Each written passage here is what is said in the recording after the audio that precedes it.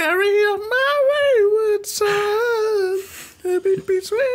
Yeah, sorry, go for it, Jonesy. Hello and welcome to the SuperShow podcast. I am Jonesy, and today, as always, I am joined by two legends of the gaming industry. It is Jamie and Chris. Hello, guys. Hello. Wow, legends of the gaming industry. Well, I never. I'll take I thought it. I'd fluff it a bit. I mean, how you boys doing? You all right?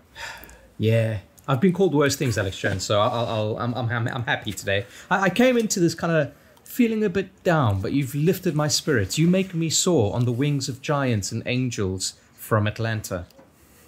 I'm glad you qualified that, because when you said I make you soar, I got a little bit worried. Like, how have I hurt you? No, like eagle.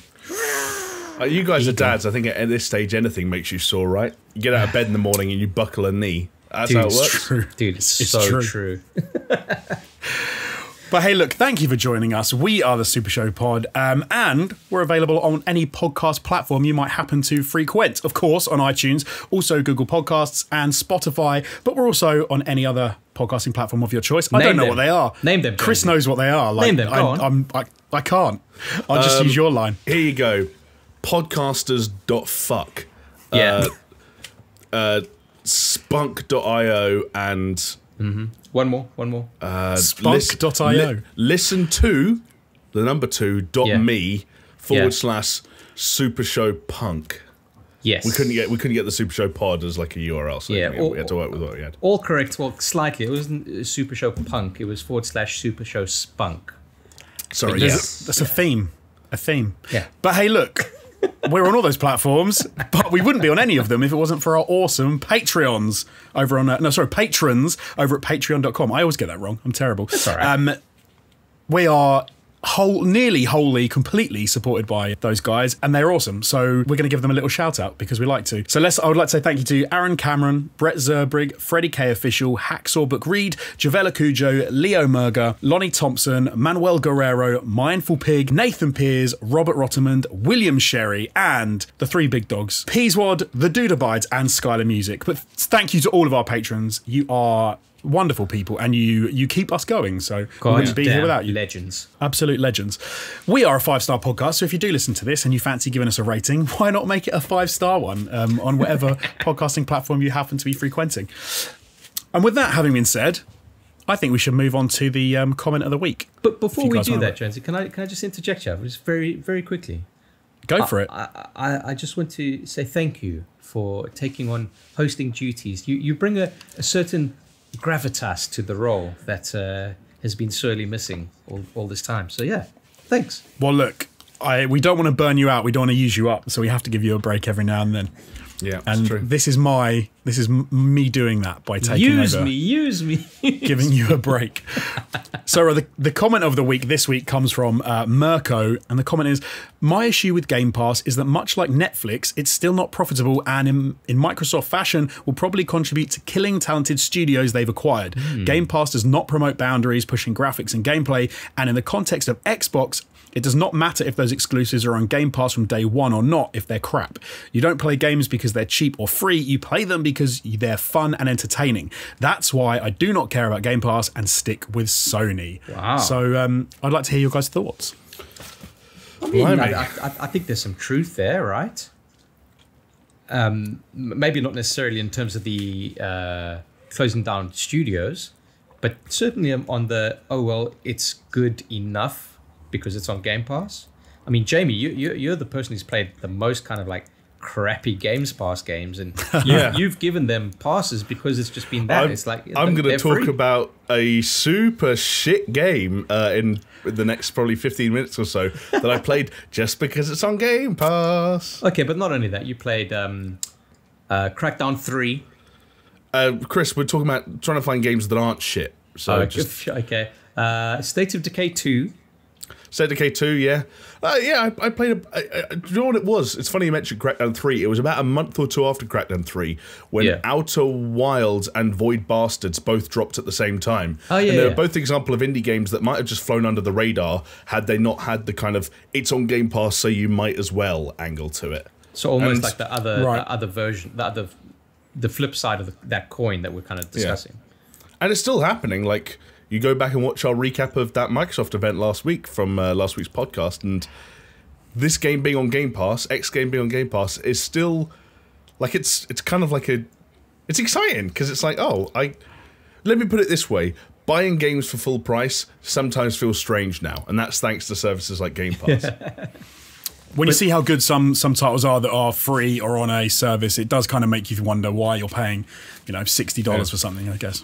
Even we're going to get there, but even PlayStation Plus this month, like you look at what you're getting and you're like, there are less and less reasons to spend a lot of money on games right now. But anyway, I'm getting too far ahead, I know. Yeah, but not pushing boundaries, I can totally believe that could become a case. It's almost like, so funny enough, Mirko mentioned Netflix, and it's almost like there was that I can't remember if it was a leak or a statement or whatever it was, but basically they were saying that Netflix hardly ever goes past season 2 or 3 of new shows because even if they are well viewed, it's just not profitable for Netflix to continue, so they just can them. Right. I think it might have changed lately. Obviously not talking about like your Stranger Things or whatever, but I can totally see that, like,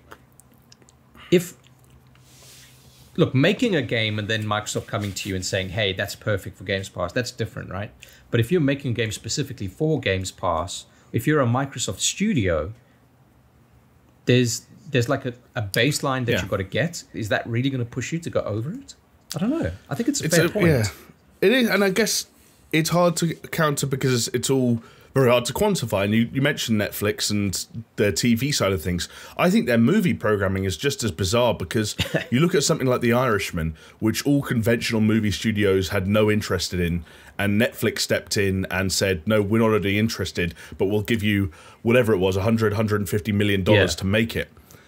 And because they're a company that only ever announced their statistics in the form of A, like active users and accounts, and B, the number of people who watch something, usually in a short period of time, like first 24 hours, first week or so, there's no way of equating the two. Like fucking 2 billion people, a quarter of the population of the world might have watched Bird Box inside the first week. But like, I don't know what that means. Those aren't numbers. So Xbox are going down a similar path where they're releasing the numbers in terms of the amount of people who are signed up to Game Pass, but we don't know either A, how many people need to play Halo Infinite, or B, how many people need to sign up just to play Halo Infinite before spending $100 million on a video game starts to pay itself off, if it ever does. Like, it's a strange one. That said, I don't think personally so far, and maybe Mirko would argue, fucking hell, guys! hold on, Jamie. Can we just pretend he's called Mark or something? What are these names about? I mean, Mirko's not that hard, dude. Are you having a stroke or something? Mark. He's called Mark. Marcus. No, that's offensive. Mirko. It's because I was going to finish. Whenever I say Mirko, I'm usually used to say Mirko Krokop, and I'm not saying that this time because unless this is Mirko Krokop, in which case, shout out to you. I don't know why you're watching our podcast. What I would say about Mirko's point is that I don't know if Game Pass has been around long enough that we can identify that that's the way it's trending, because so far I'd almost say that it's trending the opposite way, with the exception of the fact that Halo Infinite looked ropey, and you'd say, why wouldn't Microsoft just throw Microsoft money in it? Why didn't Bill Gates just get the checkbook out and say, hey, make it look good? No, but hold on, but they did throw the Microsoft checkbook at it. It was like one of the most expensive games. It's not expensive enough, clearly. They spent the money in the wrong place, for sure. Yeah, so I don't know. More on graphics. But I'll put it this way, I'm staying optimistic. I'm not even an Xbox guy. People know that PlayStation's my primary platform, but I'm staying optimistic about Game Pass because I think it could be a good thing and remains a good thing for the time being for gamers. I think we need to remind the handful of people, admittedly, listening to the podcast, that when Microsoft started acquiring all of these talented studios, as Mirko puts it, their whole premise, the reason so they'd approach the studios and they'd say, what's your dream project that you've never financially been able to do? And they said, that's what we want you to make. So at least in the thinking behind it, they're almost trying to avoid this thing of playing it safe just because it's free on Games Pass. Mm-hmm. Sure. Maybe they kind of like tier their studios and say, actually, you know what, the fucking State of Decay dudes, just make whatever fucking janky thing you want to make. No one, it's zombies and it's free. It'll be fine. But then, you get other people like Obsidian, for example, Sure. saying, hey, Obsidian, if you had Microsoft money, what would you make? And they released that trailer for Avowed, which we have no idea what it fucking is, but it fucking tingles me in the right way. I very much like that hypothetical, Chris, for one reason and one reason alone. The idea that there's a studio out there that's phone rings, Bill Gates is on the buzzer, they pick up the phone, Billy G says... Hold on, you got to do the voice though. I can't do Billy G's voice. Do the voice. I haven't heard this. This is a podcast audio medium. I don't know if I know what Bill Gates sounds like. You kind of... I don't know. Yeah, that's kind of it, isn't it? I didn't lose my virginity until I was 27. I don't know. I guarantee that if Bill Gates calls you, he's one of those people that it's actually his PA who calls you and then says, "Can you hold for a bill?" And you're like, "Yeah." Oh, all right. When they've called you, that's the worst. That is the worst. Yeah, I'm not doing Billy G's voice, but I was going to say I love the idea that there's a studio out there in the world that picks up that phone call. Bill Gates says, "Blank check, do whatever you want to do," and they respond with 2 words: the gunk. Yeah. Well, someone exactly. did. Exactly. I don't know. I'm kind of. Hold on. That, Let me guess, Alex Jones. You're kind of down the middle. No, I'm kind of against what Mirko's saying, and I think they almost disprove their point.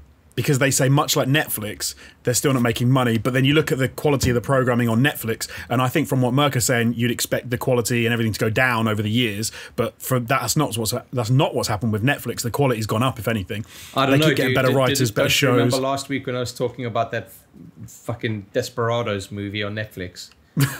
I'm not saying everything they make is top tier. I'm just saying that the general how much are level. they paying fucking Adam Sandler for? Fucking too much, ridiculous 6 or whatever it was fucking called. But then, like, it's yeah. always hard to tell because these are big monies that can afford to throw money around. These are big companies, excuse me, that can afford to throw money around. Big monies. These are, hey guys, these are big monies. I like how you're holding your hands up as well. People, if you're just listening, Jamie just lifted his hands to his face and said, "Big monies, fellas, big monies." These are big monies. No, but what I was going to say is that you look at Apple's approach. And they are, for all intents and purposes, following a similar model to Netflix, which is that, hey, let's get in here, throw our weight around, and spend, wait for it, big monies on movies and TV shows and original programming.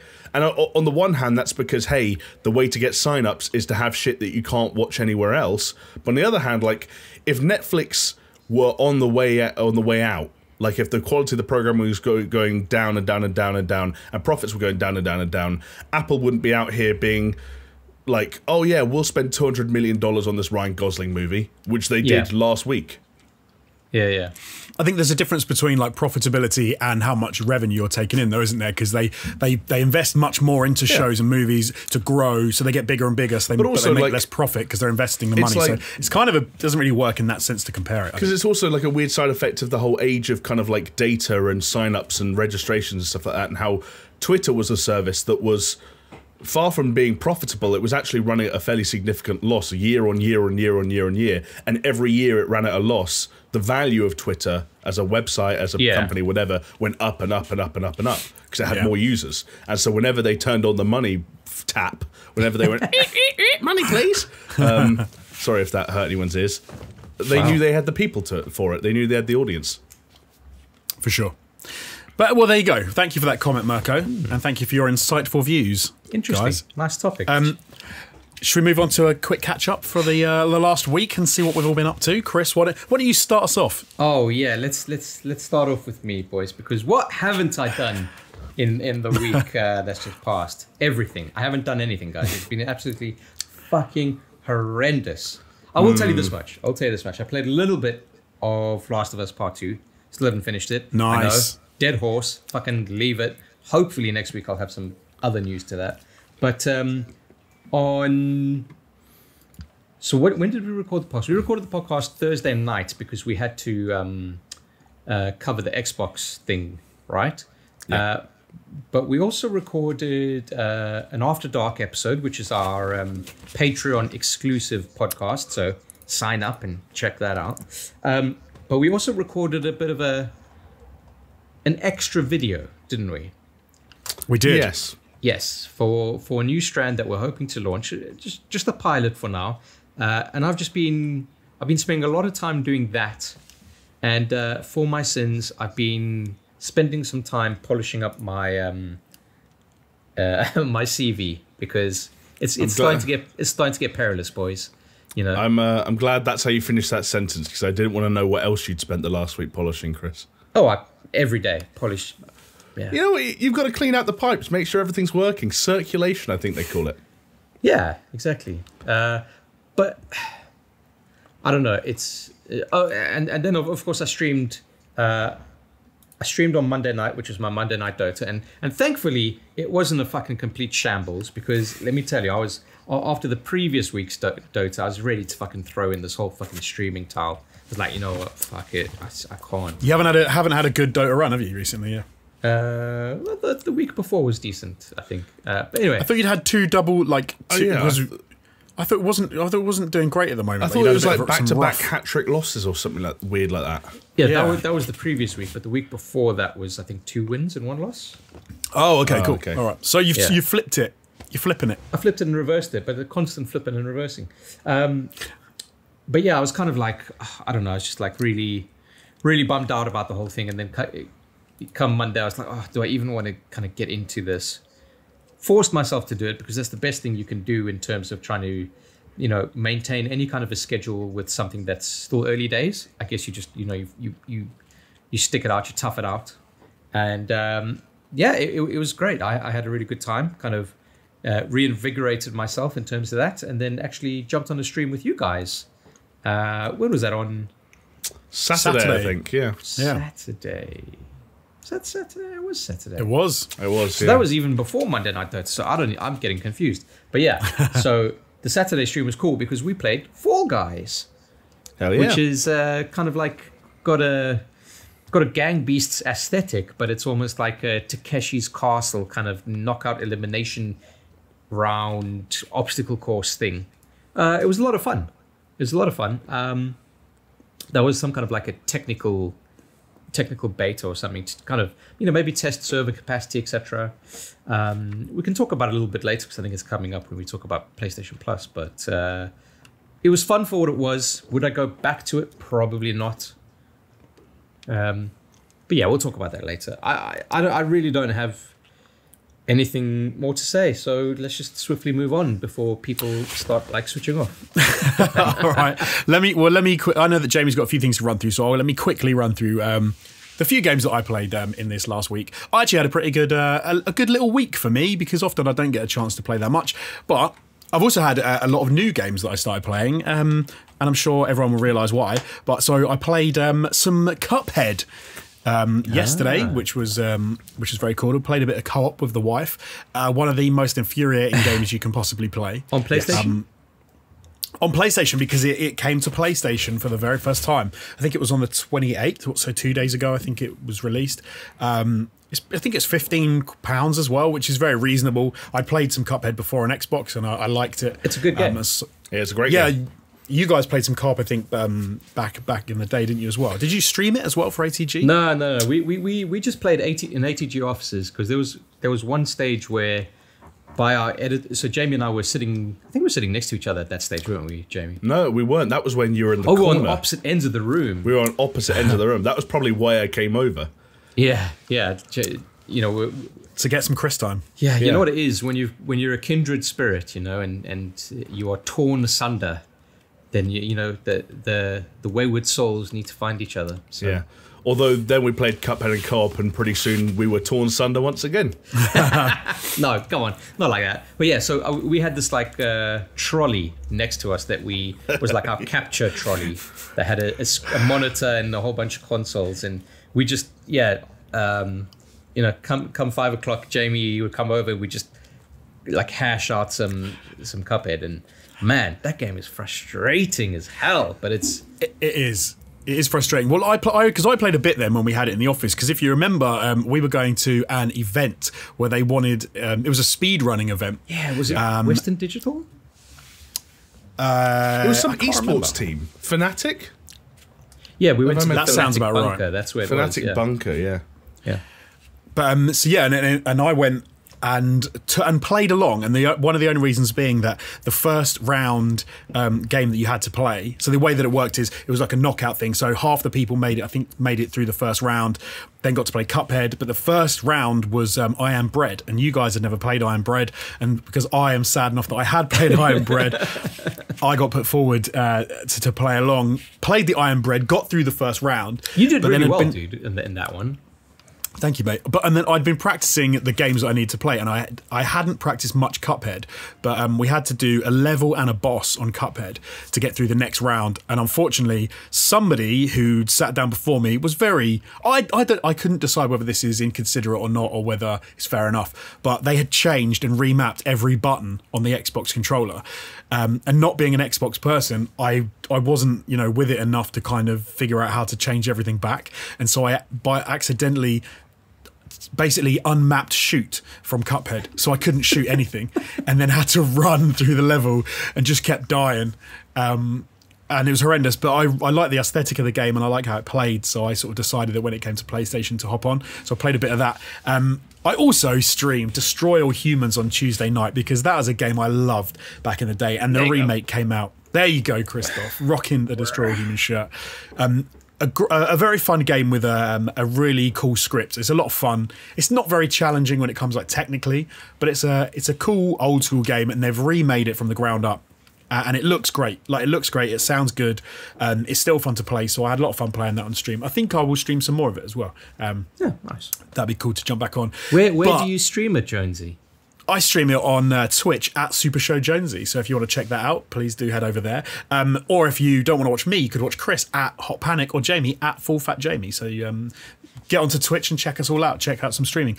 And as Chris said, we do some streaming together as well, which is pretty cool. And hopefully we do some more of that soon, won't we? Can we talk about that very, very quickly, right? Because so far this week, if we're starting the week from Monday, if people were interested in seeing us stream, you could watch at least one of us stream every single day so far. Yes.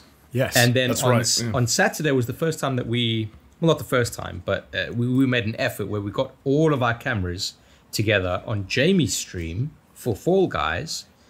We invited Steph as well, the original mayo sandwich. Shout out, Steph. And we kind of enjoyed it so much that we said we should try and do this.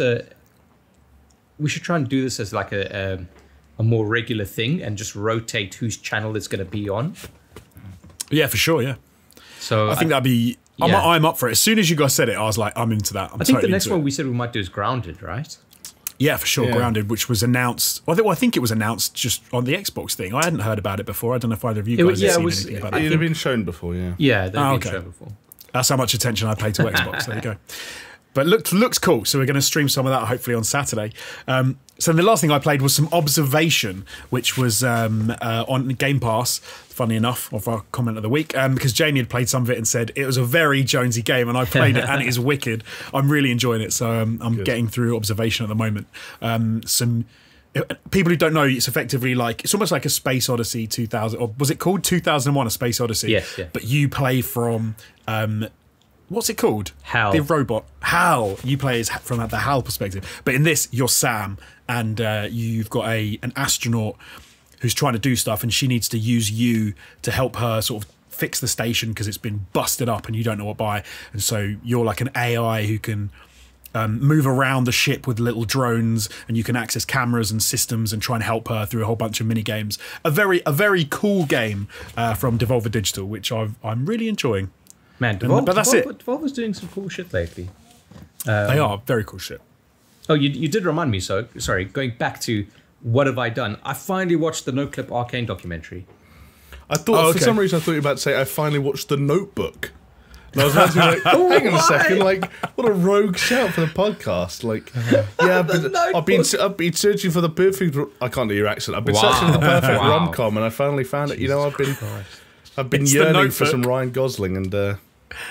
It's just because you heard Jonesy say Ryan Gosling before. No, you said Ryan Gosling before. Yeah, Jamie's got Ryan Gosling on the mind. You've done this to yourself, Jamie. I've got two things. And you insulted me and my accent. How dare you? I thought we were friends. I thought we were kindred spirits. But you know what? I piss on you. Wow. I I mean, that is a theme for Chris as well. Pissing on you's not good. The thing that the people at home don't know is that Chris gets off on that. So actually, it's a pleasurable act for him. This is a sign, like a positive sign. It's a good thing. Our relationship is on the mend. I don't think so, my friend. You can convince yourself otherwise. I've seen a video that suggests otherwise. So you're dead to me. Oh wow. Okay, fair enough. Feelings mutual. Anyway, tell us about the Notebook. Tell us about the Notebook. Fantastic story. Great card. No, I don't know. Fucking. I don't think I've ever seen it. Yeah, sorry, Jonesy. What else? What else were you saying? Jesus, you were about to say that you watched the Arcane documentary. That you finally watched it. Yes, dude. Very cool. Very cool. That's all I have to say on that. Back to you. Okay, so Jamie, let's hear from you. What have you been playing? Is it Family Guy where they go to the weatherman? He's like, it's cold. It got me cold. Yeah, that's what we should do. Chris's wrap-ups. Like, Chris, what do you think of The Last of Us 2 this week? It's gay. Lesbians. I don't know. Just little one-word wrap-ups. That's my review of The Last of Us 2. One-word reviews, guys. I think we might be onto something here. What would be the one-word review for The Last of Us 2? Muscles? What? Dogs? Oh my goodness. No, it'd have to be. I quite like what that one Australian retailer did, where they changed the box art and just said "angry lesbian." I mean, she is angry. She's very angry. She is angry, but you know, if that. Well, to be fair, only. Well, no, I don't want to say anything in case I read it. Yep. Spoilers. No spoilers here. Yeah. Suddenly, everything I want to say about The Last of Us 2 is like spoilers. I can't say anything. Even for Chris's sake, we can't spoil it, even though he knows everything. ... I've spent the last week working on my up and coming business and sort of stocks and shares advice podcast. It's called Big Monies with two hands. I've also been doing a little bit of what Jonesy's been doing, in that I've been hitting up Game Pass to get my fix. The first thing I shout out is a game that you probably didn't think would get brought up again in a SuperShow podcast, but turns out here we are, Fallout 76. Oh, right. Yeah. You streamed some of it, didn't you, with Steph? So Steph was streaming over on twitch.tv/TechnoOvo. I was just in the game with him, and obviously he put the Discord audio through so he could hear me, but I didn't want to put clothes on, so I didn't have my mic or anything. So was the last time you'd played it when we played it at that preview?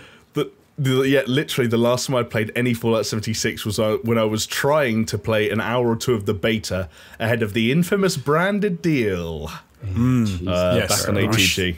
If only we'd have known. The beginning of the end, I think you mean to say. I mean, in many respects it was. It feels a little bit risky invoking the good name of Fallout 76 again for that reason, but... do you know what? The reason I wanted to try it was because a lot of the updates they've been putting out, in particular, I think it was called the Wastelanders update, that added NPCs and quest lines and a lot of the things you'd expect from a traditional Fallout experience. Those were all free updates in sort of a No Man's Sky fashion. There weren't any, to my knowledge at least, paid expansions. So with it all coming to Game Pass, there was a part of me, and Steph fortunately agreed, that was just like, why don't we just look at this thing for once and for all and see what it's about? And... I don't know whether you guys are going to be surprised or disappointed, or whether you guys, I'm going to say exactly what you think. But I'm genuinely right now, I have no idea which way you're going to go, so I'm kind of excited. Hold on. What do we think he's going to, which way is he going to sway? Well, okay, so full disclosure, I did watch some of the stream. That's cheating then. No, because I hopped out when you guys left the bunker. So quite early on. Oh, wow, okay, yeah, that was early on. I think that's like the first 5 minutes, dude.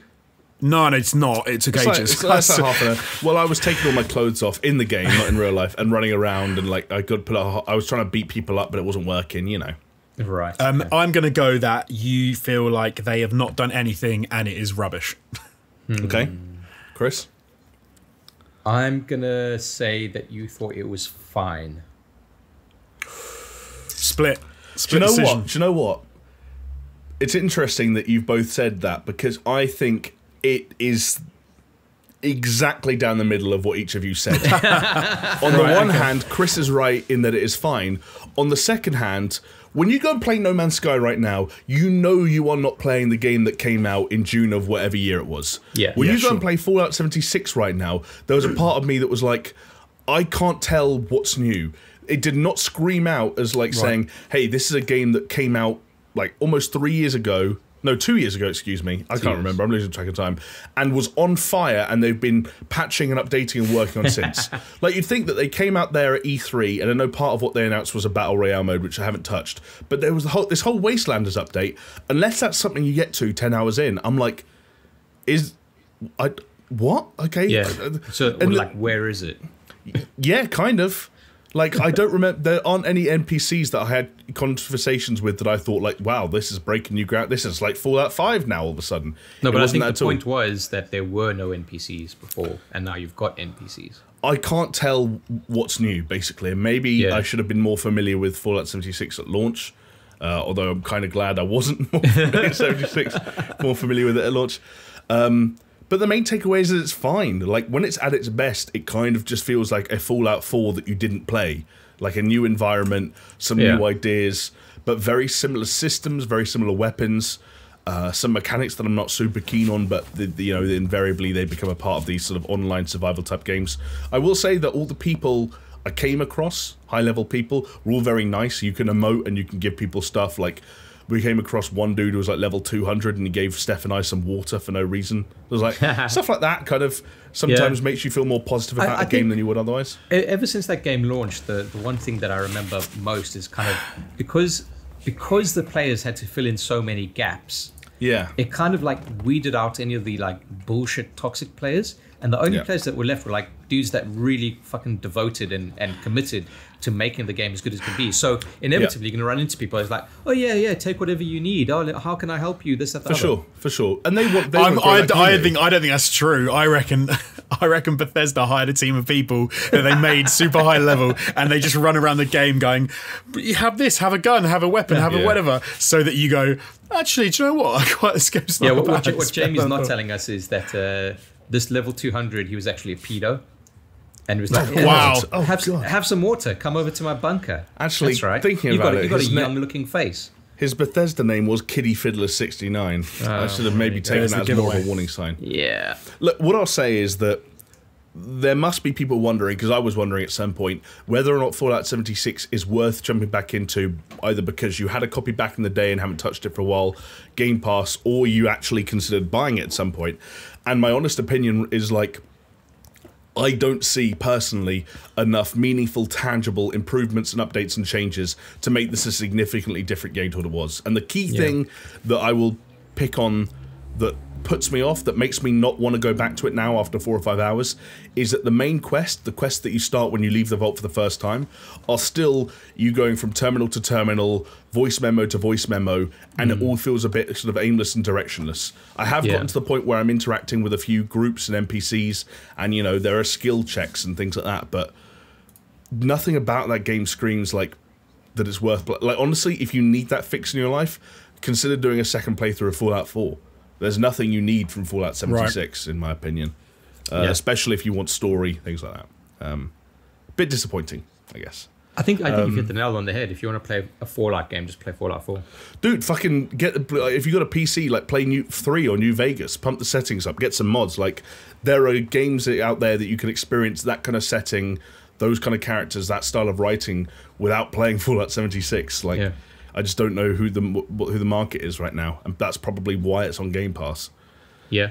It's funny you said that. I was thinking the other day, like, because I was convinced that, probably misguided thinking, but I was kind of thinking that the Xbox event would end with one more thing. It would be Bethesda's Starfield. Right. I think you said it at the time as well. And it's not that I'm disappointed that it wasn't there. I mean, it makes sense. It was focusing more on first-party stuff. That's fine.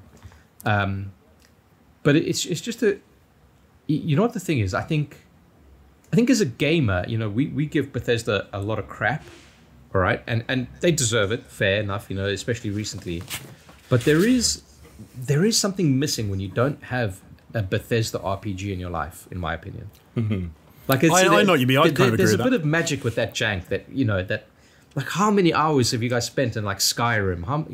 You guys less so, but for me, for sure, how many hours did I sink into Fallout 4? It's an enjoyable time. Like, those guys do know how to make good games. Fallout 76 is not a good game. I got a bit of that from Outer Worlds, I must admit. Like, it was that same level of, like, janky Bethesda-ness. got that fixed to some degree. Yeah. So it's nice that other people are doing it, at least in some capacity. Yeah. And maybe better as well, with 76 hours to go by. Yeah. I guess another game I'll give a shout out to, again, sort of with the whole Game Pass thing. I promise we're not sponsored. It just happens so that... oh, hold on. You carry on. There's another comment that I've got to bring up because... Unless... Talking about, so we're not sponsored, unless Bill wants to give us a call, and put his PA on and Billy drop some of that. Hey, absolutely. Xbox money. He might not be too happy with the impression of him I did at the top of the podcast, but if he can get past that and makes it to this point, I will shill for Game Pass for money because I'm doing it for free anyway. Like, what's the point? I look like a cuck, whatever happens. What do you have for us, Chris? Have you found it yet, or do you need more time? It was a comment. All right, hold on. I'm bringing it up. Let's call it the runner-up to Conrad of the Week. A runner-up from Thunder Snow saying, new drinking game. Take a shot every time one of you says Games Pass in a podcast. Dead of alcohol poisoning in 8 minutes. It's kind of true. Well, do you know what it is? Is that we are right now... I don't know how much of our demographic can relate to this, but we are unemployed gamers. That's looking for free line. games to play. Yeah, so when games like the one I'm going to talk about next launch on Game Pass, it's like, yeah, I'm going to play it. It's the same reason, like not to jump ahead again, but I'm going to play Modern Warfare 2 Remastered this week because it's a PlayStation Plus title. Like we're cucks for whoever's giving us free shit. And that applies to any brands out there. We drink a lot of Monster, but I will drink a Red Bull if you're paying. Monster, you say? Oh, what's that? Sorry, Monster? Ultra Paradise? What? Oh, what? Sorry, I how does Monster get in my hand? Oh, no, hold on. Oh, no, No. We would not accept any Pepsi sponsorship. Sorry. Well, it is the choice of a generation. PepsiCo. Do you know what the choice of a generation I made this week was? Yep. To play Carrion.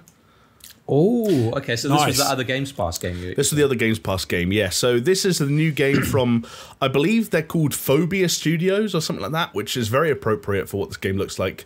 They made a side-scrolling shooter called Butcher a couple of years ago that was extremely hard and kind of metally and gothic and violent. Carrion is, you guys might have seen it. It's the game where you basically play as the Blob. It's been referred to as a reverse horror game. So imagine a horror game where you are playing as the monster, stalking humans and going through ventilation systems and coming out and eating them. Right. So you're sort of this big, kind of gross, bloody red blob with lots of tentacles and tendrils coming off it. Kind of imagine, again, I'm not going to go into too much detail because if anyone hasn't played it, they should. If you imagine the last half an hour of Inside with more tentacles, then you're kind of in the ballpark. And I guess cover it in blood, which is kind of a frightening image, but that's the game. And so you're controlling this blob and making it through this sort of ambiguous laboratory kind of setting in a game that eventually starts playing out as something of a Metroidvania-style game. So you're eating humans and you're accumulating, mass, biomass or whatever they call it, and in turn new abilities that allow you to access new areas and so on and so forth.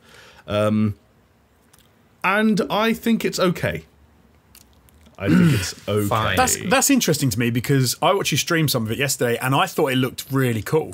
And when you said the actual act of playing it is just kind of okay, I thought, okay, that's interesting because it means that it's a lot of maybe style over substance in some sense. To actually play it isn't quite as cool as... I definitely think, I'm glad you made that point because I definitely think for anyone that knows what this game looks like, there was for me a little bit of a disconnect between what it looked like in motion and what it felt like to play.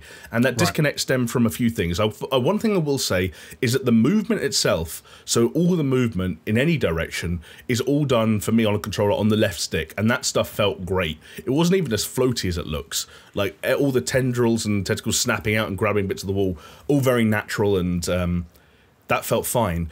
What didn't feel as good is that you control one specific tentacle on a controller, the right stick, to grab doors and gates and vents and kind of rip things off their hinges, grab humans and pull them towards you so you can eat them. That occasionally for me didn't feel quite as fluid as I wanted it to. It didn't snap to the things I wanted it to. Also, the eating is automatic. So you grab a human, right stick out, right trigger to grab them, pull them towards you, and the mouth just kind of snaps and you kind of absorb them in a way that I just never felt like I had the kind of direct control over the monster that I wanted to have to actually enact as much of the fun and often gruesome acts that I wanted to. And it never felt, in terms of the feedback, I don't know if it's the vibration or whatever it was, it just never felt as satisfying as I wanted it to for some reason. Okay, cool. The other thing I'll say is it was a difficult game to stream because this is a Metroidvania without a map. So every time I'd look at chat for like 30 seconds, I'd come back and be like, what the fuck was I doing? What direction am I going? But, you know, if you like the look of it and want to check it out, again, there's no reason not to. Because, again, I'm not going to invoke the name of you-know-what again, but there's a good reason to maybe check this out, even if you're only halfway interested. But I just felt like it dropped a little bit short of what I was hoping for based on previews and trailers. But not a bad game by any means at all. Yeah. Quite enjoyable. Huh, okay. Yeah, and I guess moving away from indie games and Game Pass and kind of into a game that hopefully will loop back around into our first news story. It has to, otherwise I'd just be talking about games for the next 2 hours. Ghost of Tsushima, which I'm still playing, and it is still good, if a little bit baggy and open-worldy in a way that makes me think I'm never going to fucking finish it. But clearly, I'm not the only person who bought it, Jonesy. No, indeed, mate, because, thank you very much, leading into the first news story, it came out this week that Ghost of Tsushima is the fastest selling new IP on the PlayStation 4, which is a pretty big sort of accolade for them to win. I think so. In its first 3 days, it did 2.4 million buys globally. Jeez, okay. Which is pretty sizable for a new IP, and the previous title that held that mantle was Horizon Zero Dawn, which was sort of heralded as an incredible game, and obviously now we know the sequel's coming and looks amazing. So I didn't expect Ghost of Tsushima to sort of be up there on that kind of pedestal. It looked like a great game, but I was genuinely surprised with this. I think that's an interesting statistic. I'm not surprised. I mean, do you remember that one E3? When was it? 2 years ago, where PlayStation was like, yeah, all we're going to show is Spider-Man, Last of Us, Ghost of Tsushima, and Death Stranding. Yeah. When Sony says that's what we're putting our weight behind because those are the only things you really need to know about, it's almost like you're being led to believe that, you know, it's like Sony holding your hand going to the store and saying, these are the games you're going to buy. Maybe, but I don't know. I suppose that they were specifically pointing out certain games. It's not like they were going, these are the only games you can buy on PlayStation. Oh, but no, you make those were the last big games that they had. It's mad to think that they were that we were waiting sort of for, it felt like for 2 years for those 3 games. They were talking about them, and we were talking about them, and we were really looking forward to it. And I think it's almost like Christmas, right? The anticipation of the present is never going to be sort of fulfilled by when you actually unwrap it because your expectations are so high. Hold on, Jonesy, I thought we weren't talking about Last of Us Part 2. I thought we were talking about Ghost of Tsushima. Oh. Finish it and then you can talk about it. It stings. There is a slight little. Let me just caveat this though, because like I said, it's 2.4 million sales globally, which is the fastest selling new IP, but it isn't the fastest selling when you consider sort of sequels, because The Last of Us Part 2, as you just mentioned, sold over 4 million in its first 3 days, obviously outstripping that by a decent chunk. But because it's a sequel, you know, haven't included it. It's not really included in that. Wasn't metric. that also the fastest selling PS4 game? I don't know. I would have thought, I would not be surprised at all, but I didn't write that down if it was. So there you go. So you know better than I do. I don't know what you guys think to this though, because I would almost class Marvel's Spider-Man, which also outsold it in its first 3 days at 3.3 million buys, as being. It's sort of a new IP. You could argue that there have been Spider-Man games on the PlayStation before, but this to me felt like a new outing. I'm kind of with you that it's probably a new IP in terms of it's a new direction and a reboot, but Spider-Man itself is an IP. It's like a known quantity, right? So that's probably very true. It's probably what they're getting at. Because you're almost less talking about whether something is a direct sequel and more talking about, is this game coming out with any baggage that would theoretically drive people to buy it, which Spider-Man does, even if it was a new developer and a new take on that property. No, sure. Fair enough. As I suppose it also has a whole audience behind it if it already exists, so it's kind of playing off of that as well. But yeah, that was effectively the point here. That was the news item. We haven't really got much else to talk about Ghost of Tsushima. There is one other thing, Jonesy. Go on. Your mate, the quartering, and what that Dillhole said and did. So I think his point was fair enough. Yeah. I follow the. I watched the quartering on YouTube, and one of the videos he uploaded recently was effectively saying that Ghost of Tsushima was outselling The Last of Us Part 2. No, hold on, Jonesy. No, come on. You're not doing the quartering justice here. It was more like Ghost of Tsushima smashes that lesbian cuck story, Last of Us Part 2. He definitely didn't title it that. It was maybe a bit more incendiary than I made it sound. But yeah, then it turned out that actually that was only, I think it was only in Japan was Ghost of Tsushima outsold Last of Us Part 2, which is not surprising at all. Yeah, go figure. Yeah, absolutely. To be expected.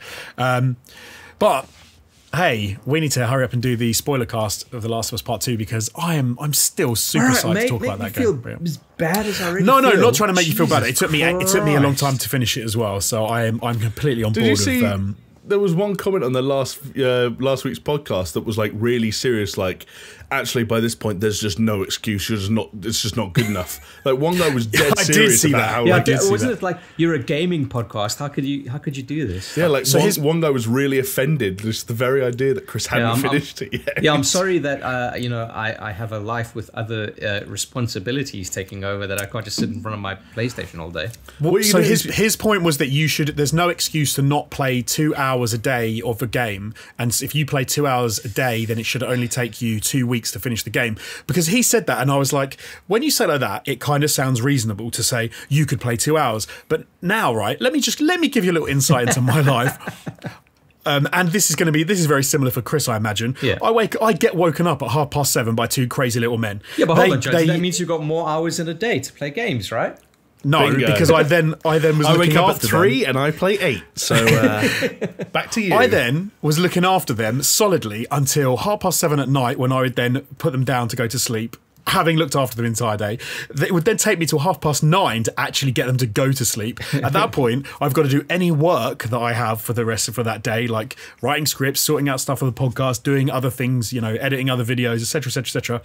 To then fit 2 hours of gameplay every day, I'm like, you are a maniac. Yeah. There's no way I could physically have fit it in. Well, I messaged you guys earlier this week, and I was like, guys, I'm feeling fucking down because I haven't had any time to play this game, and I'm not gonna, because all intents and purposes, I wanted to have it done by this podcast so that we could slightly talk about it here, but then actually record that spoiler cast for the patrons.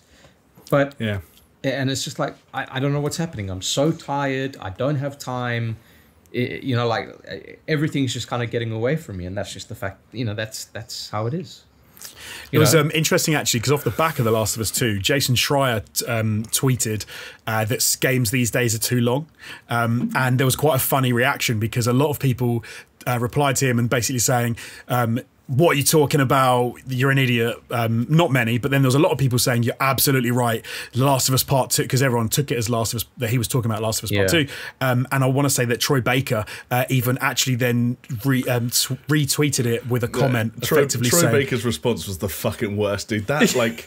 That motherfucker's so cringe these days. I don't know what's happened to him. Well, it was every time I go on his Twitter, it's like he's got a black and white picture of himself in profile, and his bio is just like storyteller. I'm like, go fucking suck it, Big Troy. You're fucking playing. You're fucking playing the Incredible fucking Hulk in the Avengers. Like, fucking get out of my sight, you fucking weirdo. I like him. The dude's a good actor, but fucking that shit. Like, just anyone look up the response to the tweet that Jones is talking about, because he posted some weird quote about the critic, like the critic doesn't know, blah, blah, blah. Like, you suck a fucking ballsack. I think the quote was hold on, Jonesy. Can I just interject to that? Troy Baker, I know you're listening because you're a huge fan, and we're actually huge fans too. So come on to our podcast as a guest, and I hope we are big fans. But his response was very cringe. He's a fantastic actor. I just think sometimes his online persona nowadays is a bit cringe. Yeah, I think you can like a person's body of work and then just disagree with the person. Yes. To be fair to him as well, Jason Schreier did it as he said that he did it as like a joke, almost like to see how many responses he could get from like a joke. It was a social experiment, guys. Almost, but he did say it was meant sort of tongue in cheek, and then to sort of take the piss out of Troy Baker, but if you went on Twitter and you saw that from someone of his status, you wouldn't assume that he was just making. Okay, but hold on. What did Troy Baker I kind of give him an out for saying. I found it. I kind of give him an out. So go on. Can we do this? We hear it? So basically, Jason Schreier's tweet was, in entirety, in the voice. Oh, I'm not doing his voice as well because every voice you're asking me to do is nasally, nerdy American dudes. Like, just imagine my Bill Gates voice and just put a video game bent on it. I don't know.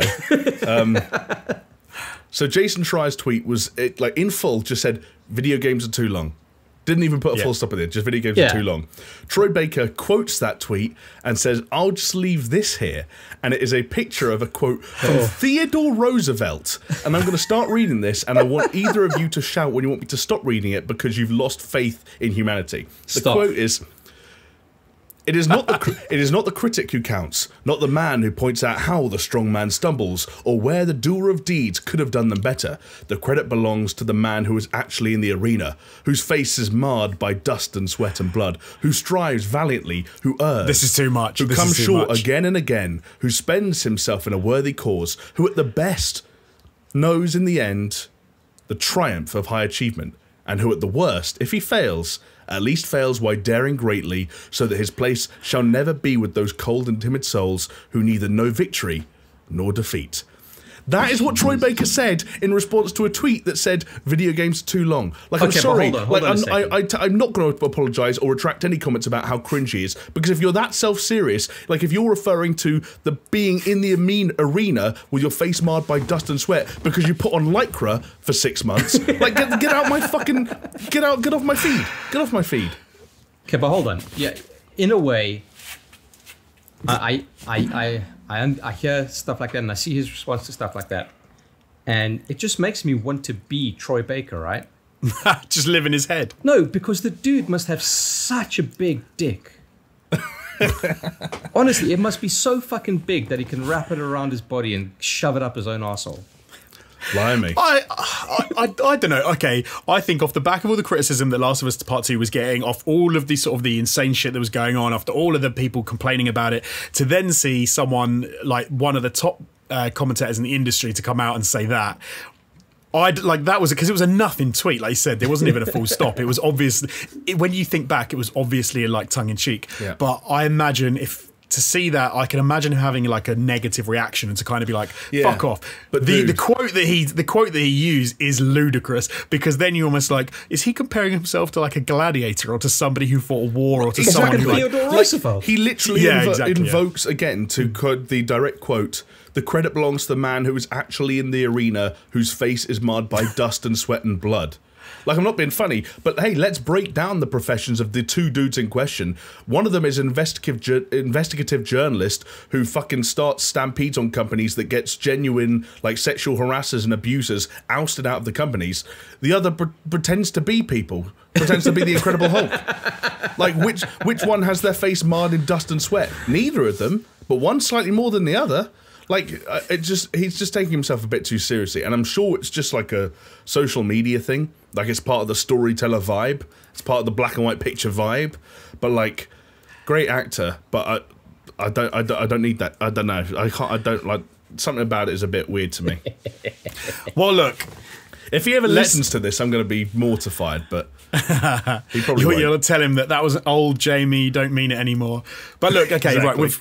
Let's move on to the next news story, which also includes a bit of Troy Baker, not directly but by proxy, because we had the second Marvel Avengers War Table where they've talked about everything that we're going to see from that game, and actually what specifically this one, what we're going to be able to play and see in the beta that's coming in 2 weeks. I guess it's about 2 weeks. The launch of the beta, it'll be rippling.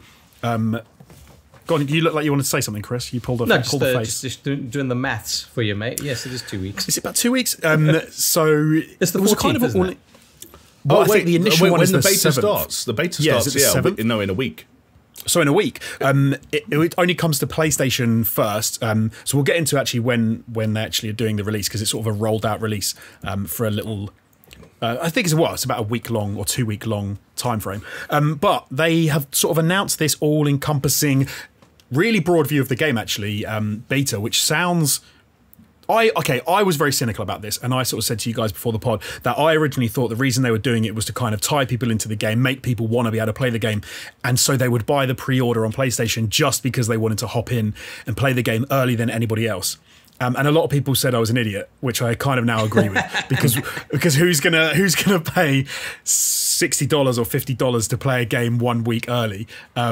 And actually, now from what we saw yesterday, it genuinely looks like they're trying to get it out there to get into as many people's hands as possible, to show them not just a beta in the sense of here's a tiny fraction of the game that you can play, which often happens, but here is a broad spectrum of what you're going to be able to experience in the game, what it actually is, the different characters you're going to be able to play as, the individual story elements, the co-op sections, the sort of hollow room training simulator sections that they've got.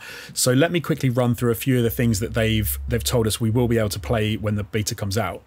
Because they have sort of these hero stages, which are single player sections. I think there's going to be 2 of them in the beta, where you're going to be able to play as Kamala Khan, who, I'm not going to lie, it looks like one of the shittest characters I've ever seen from a comic book. Her power is big hands, so, you know. What was it? Moneymakers? Big money. She's got big money. She's a fine character, but when they show her power and it's big, stretchy hands and legs, I'm like, yeah, it's just a bit goofy, isn't it? It's like fucking like something that you'd expect to see on like a Hanna-Barbera fucking cartoon channel or some shit. I'd never heard of her character, and then to sort of spearhead the Avengers game with her seems super weird to me. Like, it's because they keep pushing her and they keep talking about her, but it's fine because so the idea behind the game is she effectively rebuilds the Avengers after the events which kind of destroy them, that you do get to play at the very beginning of the game, and then she is the impetus for the whole game to come back, because she goes around and sort of rebuilds the Avengers, if you like.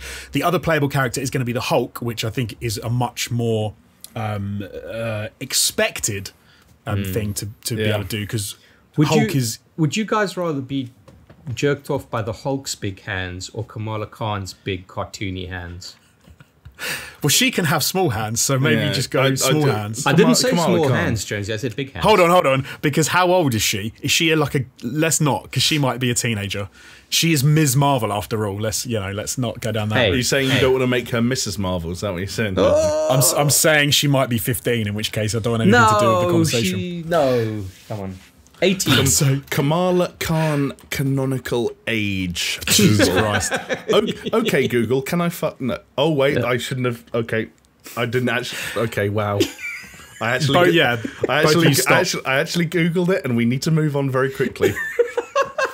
I will still be here. I'm not even joking. We need to move on. I will still be here next week. You guys are both getting cancelled. But one of the cool things about the hero sections of the. One of the cool things about these hero sections in the beta is that you get to play 2 sort of very different environments as well. One is a frozen tundra in Russia, and I think the other is I actually don't know. I can't find where I'd listed the other one. Anyway, moving on. The Verdansk. Is it? No, it's a joke. Yeah. Oh, from Warzone. Yeah. Fucking hell, boys. Sorry, it's been too long since I played Warzone. When is that new fucking season going to start? Like in a couple of weeks, I don't know. Pretty soon. Fuck's sakes. As soon as this one ends, go and check the countdown timer. So, 4-player co-op in the Marvel Avengers game from the beta. You're going to get to play as Kamala Khan again, Hulk again, Iron Man and Black Widow are going to be the 4 playable characters. Nice. But yeah, really just wanted to talk about this because it actually looks like they're doing a lot in that beta, and they're really putting it out there for people to play all the different versions. Oh, sorry, one thing I should say is they've also announced the first DLC character, which is going to be Hawkeye after the game releases. So, Hawkeye. I don't get that. The dullest fucking Avenger ever, and he's the first DLC. Hey, you got money to spend, buy this fucking super boring character. Come on. The only thing that worries me... that should be like, hey, thanks for logging on. Here's Hawkeye. You start with him. He's the starting character. Him and Black Widow, the ones with no powers, should be the starting characters. One thing I also forgot in the beta, the Hulkbuster features, which is quite cool. You're going to get to play as a Hulkbuster for a bit. Okay, I'm not saying it is, because I actually think this game's going to be all right. One thing that worries me a little bit is the things they've said are the most exciting about this game. Yeah. Like characters are going to be in it, things that are going to appear, characters like Hawkeye being DLC, Kamala Khan, who I've never heard of, being in it. as like a main character. It reminds me a little bit of the Star Trek video game where they kept talking about the Gorn, and everyone was like, "I fucking love the Gorn," and it was the Gorn, like, and it was a heaping pile of trash. You bring up this video game more than anyone I've ever known in my entire life. Like, who? I was so let down. I'm a Trekkie, and I was so let down. Like, I don't know anyone else that was let down by the Star Trek game. I was let down. Can I tell you something fucking weird? About maybe 4 days ago, I was actually thinking about Jonesy and how upset he was about the Gorn, because they had that like Comic-Con at home where they revealed a whole bunch of Star Trek projects, and I was like, Jonesy's fucking going to lose it because what if the Gorn is in it? It was because it was the PR. The way the PR went surprised me, because they kept talking about something as someone who likes Star Trek that I didn't give a fuck about. And I was like, does anyone want this?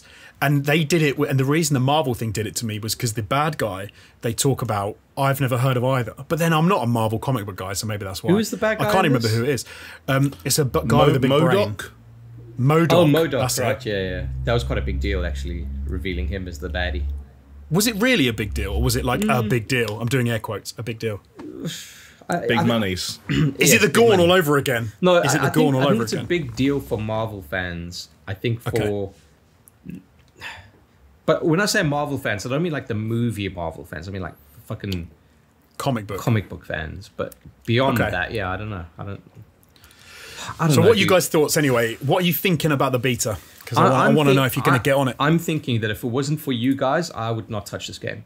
But because I know that we're going to be like, hey, we can play it in 4-player co-op. Yeah, fucking sure. It's the equivalent of a fucking get ready to have another shot of vodka. It's the equivalent of a fucking Games Pass game for me, even though I got to pay for it. Because you guys are going to be on there, so of course I'm going to be on there. But I don't know. Yeah. Yes, mate. Come stream it with us. Maybe it'll be cool. And it's what I said the last time we kind of covered it, in saying that maybe the reason they're showing off all of this stuff and saying like, hey, look how much is in the beta, like all of the fucking, at least one slice of all of the things you're going to be fucking doing, is because they're confident in it, and they want people to come around. But a part of I've come around to your way of thinking because of how confident they seem to be in it, which is good, man. I'm glad. Yeah, I suppose that's the main takeaway, right? Is that I feel like no matter how much more of that gameplay I watch, no matter how much more I see of it in action, my opinion on what it looks like and my ability to figure out what I'm going to think of it when I play it doesn't change. It's the fact that there is kind of an element of confidence in the extent of the rollout, the amount of content they're putting in the beta, and how many platforms and people they're rolling it out to. Because again, that final weekend, which is the one closest to the release, whatever it is, a week or two before the release, it's an open beta across 3 different platforms with, as you said, Jonesy, the sort of Golden Gate Bridge sequence, a further 2 story missions, and then something like 5 multiplayer missions. You don't put that much shit out there for everyone for free, completely open beta, unless you're trying to make a statement or something, right? Absolutely. And, hey, because if that falls flat, if it's bad or doesn't work or something like that, that's the worst kind of PR disaster. Yeah. Because that's people with a hands-on experience saying, I don't want to play this. So on the one hand, you got to be careful to what extent you think like that the way they're promoting a game suggests that it's actually going to be good, but it certainly comes off as confidence. Yeah, and I think that's an inspiring thing, right? You don't ever want to hear that they've put all sorts of agreements down and no one can review a game until the day it comes out, etc., etc., etc., because it just makes you worry about do they believe in their title. Do we really foresee a time when the game releases when we are addicted to it because it is so good, and it's like, you know what, fucking, we're eating our hats because this game is fucking great? Like, is there a possibility for that in this game, or is it more just a case of like, it'll always just be okay, but what makes it is any fucking multiplayer because you play with your friends?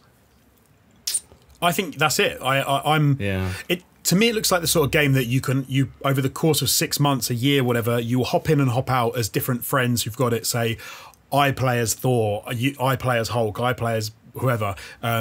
let's hop in and play it together. And then you better believe that as they roll out those DLC characters, one of the big money spinners is going to be people waiting for their favourite character to appear so that they can get on it. And then they've got to invest in the game and the time to put in to unlock stuff and to get those skins and everything to make the character what they want to make. Yeah. But I think it looks like it's going to be a good time. And I can see myself playing it, not in like one go, but sporadically over a long time, I suppose. Yeah, and maybe that is the goal. Maybe the goal is to make it at a base level, the entry level, a fundamentally fun experience so that it's the extra bells and whistles that draw people back in, exactly like Jonesy is saying. So everyone knows that the base game, the combat or whatever it is fine, or fun maybe even, but it's about saying, holy shit, they just added this environment or this location or this enemy or this hero to the game. Yeah. Let's all jump back in. Because that's a bigger draw than a lot of other like online kind of, I forget the word, like the kind of games as a service games have, is they add new content, but it's all completely new, unless you do like Ghost Recon and bring Sam Fisher to the party. What Avengers can do is it can add new content that everyone already recognizes. Yeah. And, you know, that could be a USP. I don't know. The day they revealed Deadpool as a DLC character. Sure. They've got me. They've got me. And then you're selling Deadpool skins all of a sudden. It's like you're making a fucking fortune. Yeah. I, don't get me wrong, I think it'll make them big bucks, this game. For sure. But that's not what we're asking here. We're asking about the game. I don't know. True. It's truly one of the more fascinating games and rollouts for a game that has been around for a very long time. Yeah. Given how weak it seemed to be with the PR at the beginning, it's quite interesting to see how far they've come.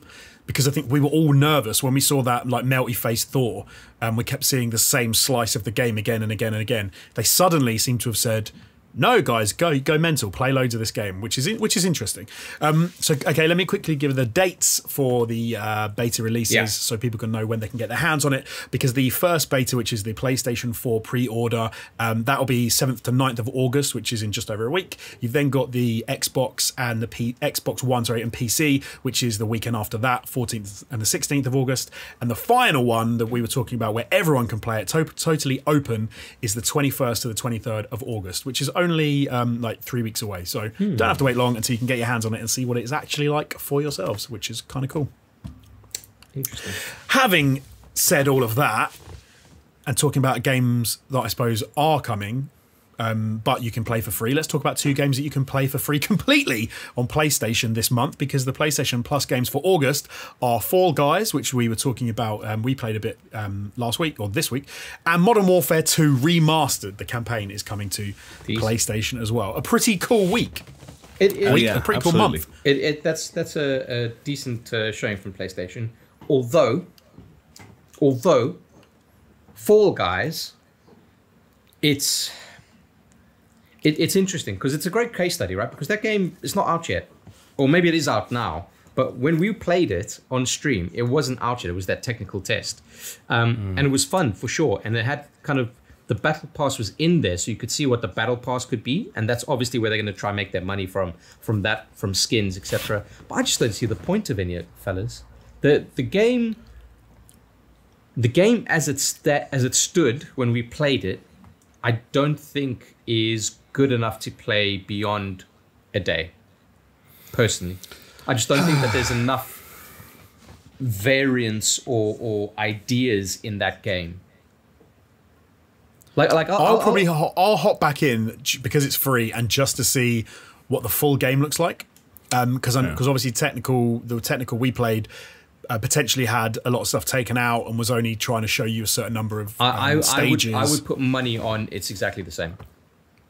Yeah, but very possibly. I mean, it's so close to the day that when people can play it on PlayStation, it does seem likely. Yeah, like don't get me wrong, like it's fun and you can have a blast with your friends. But the problem is that we spoke about this on stream, but they haven't really thought about in a game that you can hook up with 4 of your buddies as a team and participate together in this game.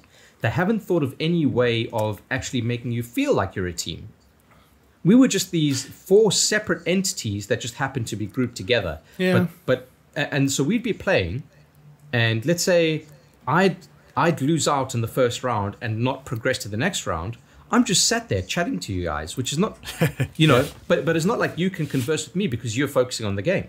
So therefore, I'm sat out. And if they had some kind of a thing where maybe if I'm out and I could somehow still affect the game, or maybe if there was just a little bit more thought put into how teamwork can happen. We started seeing a lot of the same levels over and over again. If there was like a voting thing, there was so much they could do that was almost like conceptually should just be surface level ideas that they just didn't implement. And I think it's a shell of a good idea. That's the way I would describe it. I wonder, from what you said, interesting. I wonder if one of the things you'll be able to buy, like put real money into, is buying like an outfit or something that all of your team would get that makes you look similar. So let's say you go, you want, because I think in the technical demo they had a werewolf skin. Yes. And you could see the other animals you could unlock. So maybe the idea is that a team would spend money so they can all look like a llama, and then you go, there's the llama team, but I still can't see. Yeah, but okay, so Jonesy, so you do that. Into it. You do that. You'd sink the money in the llama team, okay? Llama, dama, ding dong, whatever, and then you play the game, and two of your guys don't go past the first round. Yes, that to me. You play Warzone and two people die in your first encounter. Yeah, but the point is, two people are playing, two people are spectating. Yeah, but the point is that Warzone's a good example. In Warzone, when you drop into Warzone, all four people are playing as a team for a common objective. Whereas, so in other words, whatever I do could affect you. So if I die, it's a detriment to you and the team, right? Because you've got to try and revive me, or you've got to try and go it on your own. Let's say for a team of 4, and let's say 2 of your teammates die. That's a direct detriment to you. So what you're going to do is you're going to try and revive them. There's that gameplay dynamic, that team dynamic that comes out from that kind of a thing. Whereas in this one, what do you care if I'm gone? It doesn't impact you positively or negatively. Like there's nothing. But that's not the game. That's not the game they're making. You're criticizing the game for not being a different kind of game. What I'm saying is they're pushing it as this kind of like team thing when it's not a team thing. I disagree. I think they're pushing it as a casual thing, as a party thing, as a laid back thing. I don't think they're pushing it as like a team cooperative experience. There's been nothing to suggest, for my money at least, that there's any kind of like work together element to all of this. I think that's where they're going wrong. It would be like if Takeshi's Castle was real and us 4 enlisted for it at the same time.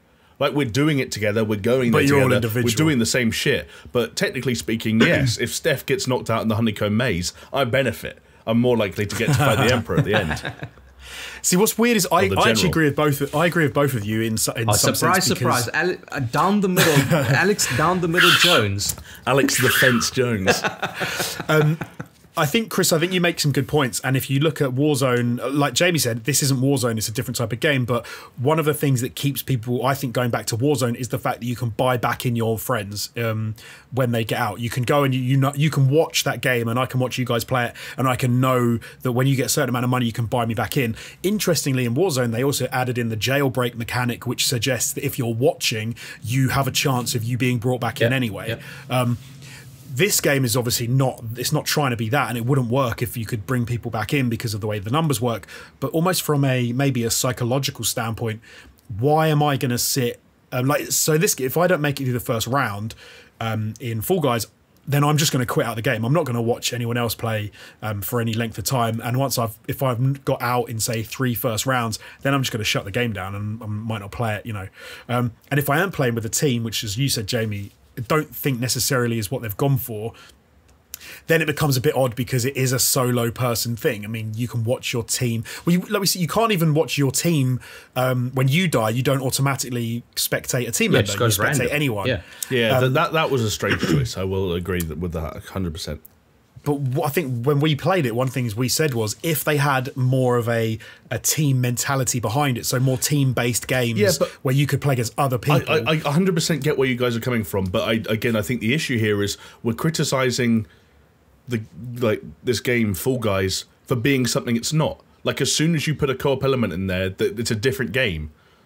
Well, there is co-op element already. There's team-based stages, so they obviously have that in mind. I guess there are team-based stages, but those team-based stages are like that's not co-op.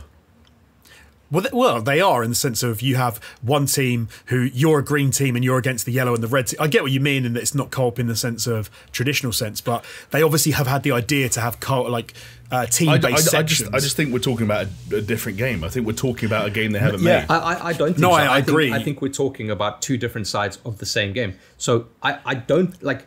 They never intended this game to be a single player, and fine, maybe they didn't necessarily intend it to be purely co-op. But the fact is, co-op exists, and they've catered for certain co-op things, like Jonesy has said, where some of the levels, it's a co-op thing. But it's just. I don't think it's a good game as a co-op game, and I don't think it's all that interesting of a game as a single player experience either. See, funnily enough, on that latter point, I agree with you in that, like, I had a good time when we played it. I want to pick it up on PlayStation Plus and have another go at it. If you ask me, do I want to sit on my own on my couch with like no party chat or anything like that? Fucking hell, what is this? Time. Yeah, you've frozen. Time out. Time out. Yeah, you have frozen for me. You're in this pose. Yeah, you're doing the thinker.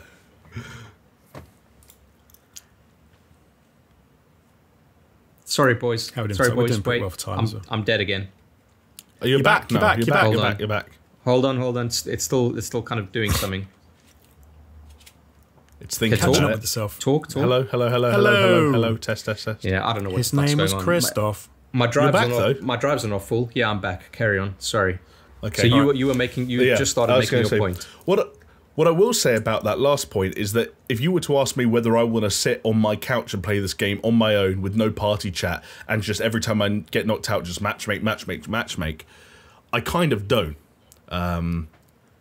That is one thing I will say kind of as a negative, because then you get into the kind of the discussion of, okay, that means if I want to play it, I want to play it with friends, and then we get into this discussion where I'm playing it with friends, but I'm not really playing it with friends. Yeah.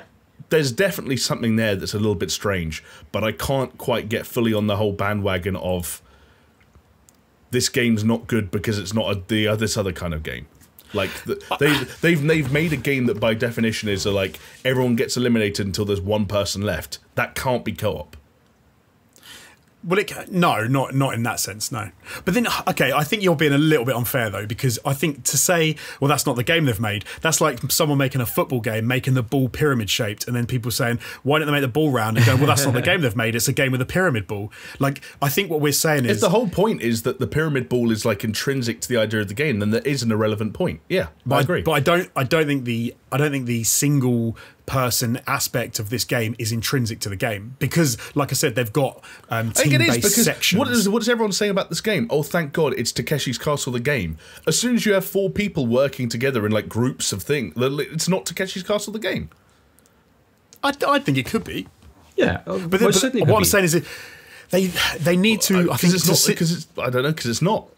That's but if we're saying the game will fail potentially because it needs to do, it doesn't scratch at any of those itches that people have got, then you say, well, how could they have made it scratch those itches more? And you can say, well, you either go solidly single player and add more to it, or you go team based and you make it more intrinsically a team based game. Like, I think, okay, like we've all said, this game's not going to last very long as it is. I've not said that at all. Well, I think me and Chris have kind of agreed that we won't. Although, look, we might be in the minority, Jonesy, because loads of people are saying, "Oh, is this the next big game?" But Jamie, on your point, okay, this is coming directly from their blurb. Fallout Guys is a massively multiplayer party game. It's most definitely set up to be a party game, dude. I completely disagree with you that you say there's no co-op. I used the word party. Okay, but party game and co-op game, it's like a similar thing. There's a Venn fucking diagram. Party game, co-op game. No, if I went to a party and someone pulled out a board game, I wouldn't expect to have a teammate. Fair enough. Like, there's nothing about a kind of quote-unquote party environment that suggests you have to work together. You can have a competitive game that's still a party game. But then if this is a party game, what ties no one's playing Jackbox, a party game, and saying, God, I wish I had a teammate who could answer this question with me. Okay, but imagine Jackbox then, and then if you are the person with the least points in a round, you just get eliminated from the game. You just have to sit there. There are Jackbox games that have that rule. Yeah, but then in Jackbox, you're playing... you play against each other, right? Like that's the whole point, is you play against each other. As you technically are in Fall Guys. Yeah, you are. And in Fall Guys, you are playing against other people, but that's like saying, why don't you have a party with 60 people you don't know? And like, well, because I'm not talking to any of them. It's a pretty boring party if we're all sitting around not talking, like ignoring each other. I'm like I said, I'm kind of in the middle. I feel like they should have gone. Not should have gone, but maybe if they had more teamy elements, even if it automatically cut to your teammates for when it went to when you died, that would make sense to me. That's a simple fix. That's a simple yeah. fix. I will say, especially with it being free, right? There are so many people that are going to download this and tell their friends to download this because there's no reason not to. Yeah. And there probably should be more hooks in that game for if you're partying up, then it's like a little bit more aware about the fact that you're playing with your friends. Don't forget, though, Jamie, it's free on PlayStation, but it's not free on Xbox. It's not free on PC. It's $20 on Steam.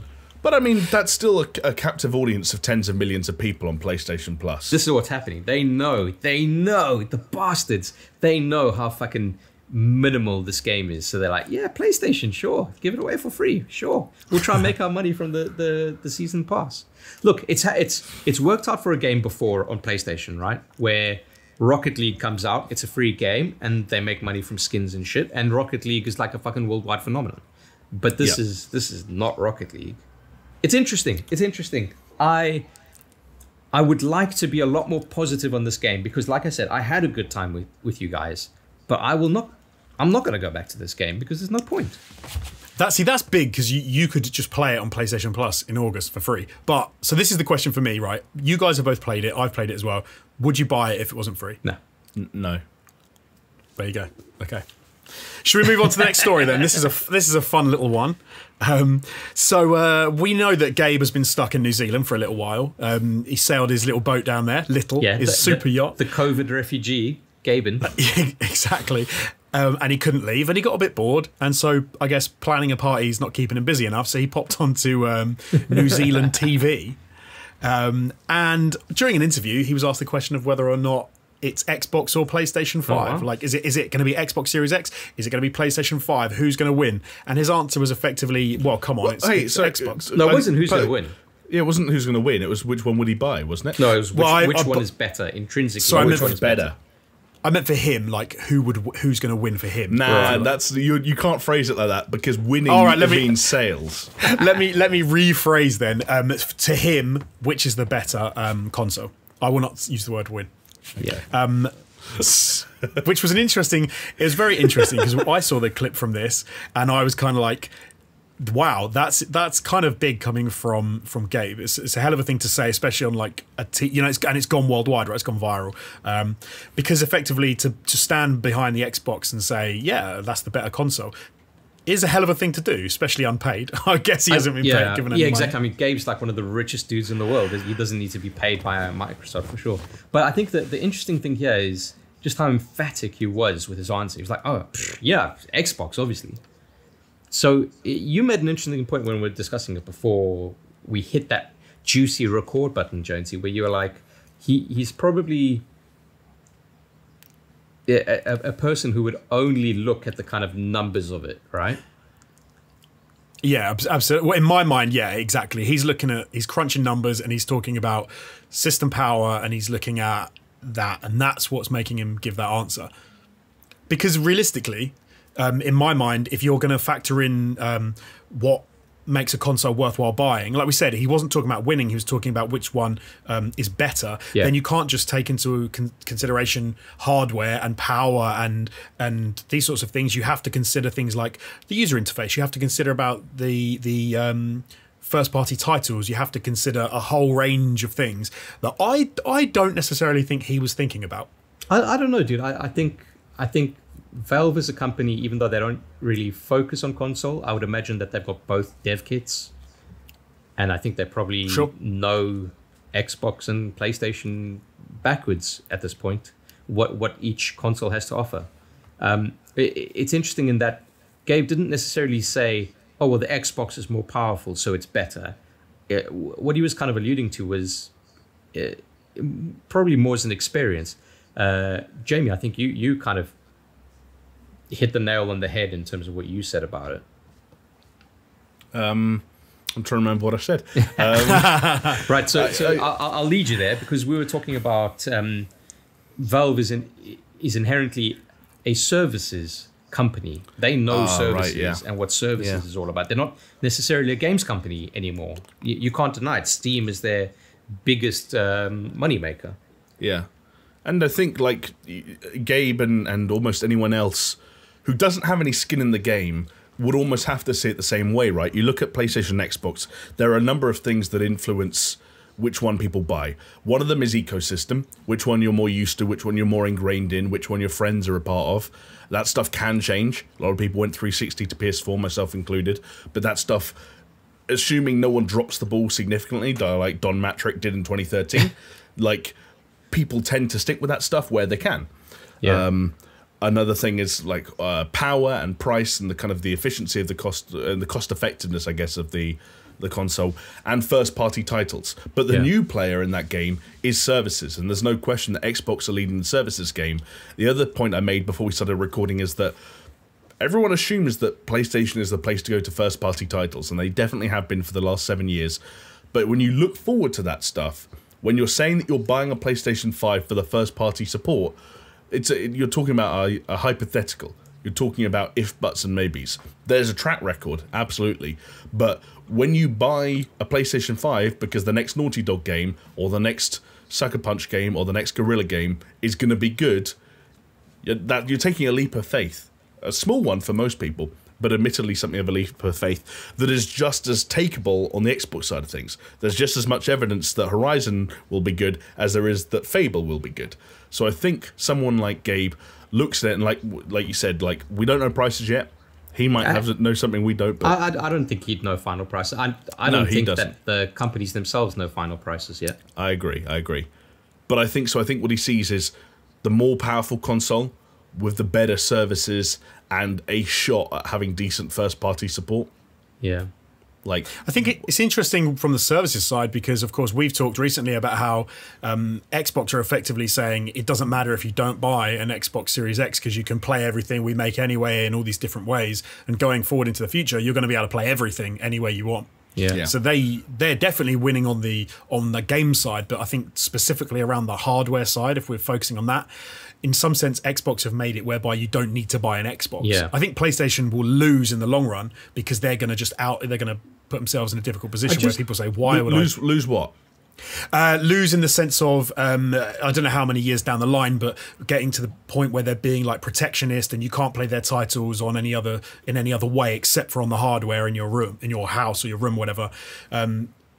More and more people are going to go, well, I like the way Xbox let me play whatever I want, wherever I want. And so maybe in 10 years' time, 15 years' time, maybe it will shift and they'll be doing better unless PlayStation change their ways to some degree. This is something that I was going to ask you guys about, actually. Do you think more and more that PlayStation, being so protective of their IP and their first parties, do you think that they're almost making a mistake? We saw it happen with Nintendo, right? Nintendo were like, no, you know what? We're all about our first party. Like, are you going to buy a PlayStation solely because it doesn't necessarily matter where you play your CODs, doesn't matter where you play this, that, the other, but these are the PlayStation games that you can only play on PlayStation. And actually, even that is kind of getting blurred now because fucking Horizon Zero Dawn's launching on PC, Death Stranding is just launched. But is Sony maybe putting too much stock in their first-person stuff? Whereas Xbox is like, you know what, we can't put too much stock in our first party, so we're just going to go a lot broader. Like, so going back to that E3 conference that they had 2 years ago, when they were like, these are the 4 games, this is all we're going to talk about in our fucking E3 press conference, because actually, first party wise, they didn't have anything else.